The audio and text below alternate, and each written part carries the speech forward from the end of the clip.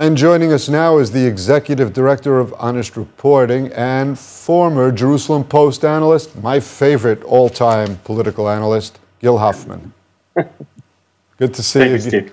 Good to see you, Gil. So, the softened version of judicial reform was presented to Likud for approval last night. It was approved. Do you expect it will swell the protests, or no? Okay. Can you elaborate? No, Steve, the protests are going. Yeah, the protests are going to go on and only become more intense, even though they already agreed to back down in the coalition from every step in the reform plan for now, except for the Judicial Selection Committee. But the way the protesters see it is that's the meat that they've been protesting against for so long. It's the takeover of the Supreme Court. It's taking away the only check and balance left in Israeli politics.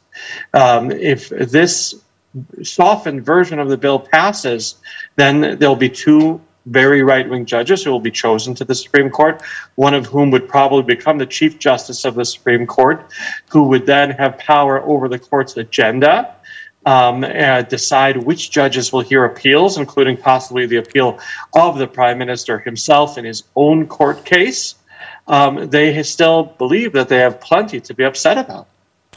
During the Likud caucus last night, to discuss whether or not they approve of the new version of the bill, or the one that will go forward to the Knesset, we finally got to hear some of the Likud ministers that hadn't said a word until now. There was some indication of Nir Barkat's opinion at the moment, and also Gallant. Do you believe that there's that much opposition in Likud, both for and against this proposal? We've been hearing a lot of different ideas. The last time there was real serious opposition in Likud was while that map that you saw with Israel Meidad was still relevant. You know, the Likud has had the same four leaders for 80 years, and they are not a party that decapitates them, unlike other parties that there have been.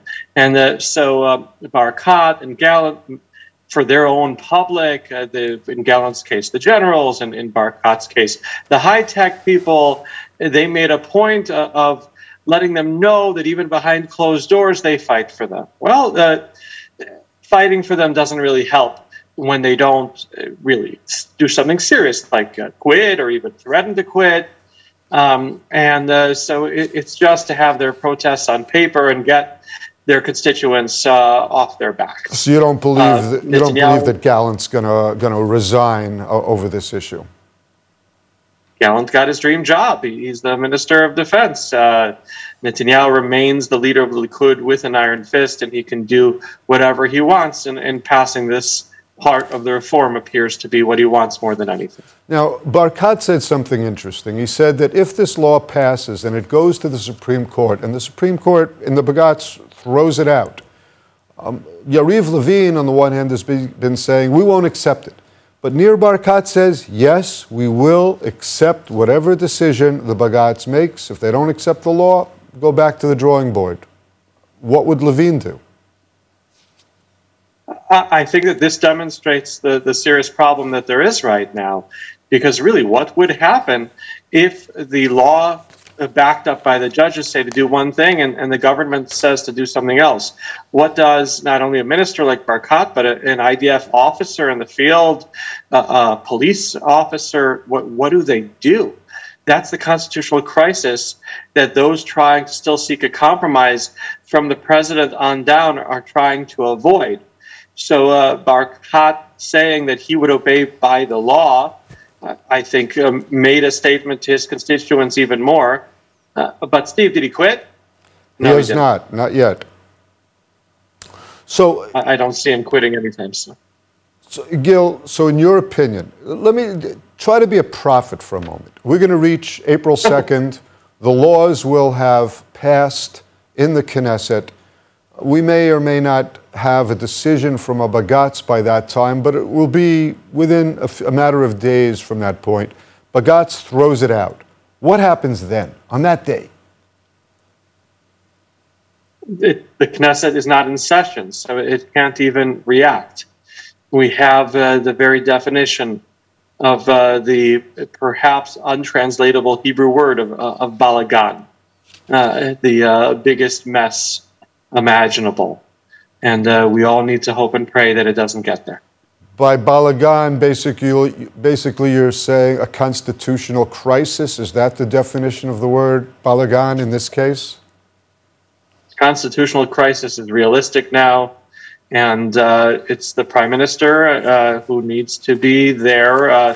He's already facilitated one compromise. Perhaps there's still one more in order to fix this thing.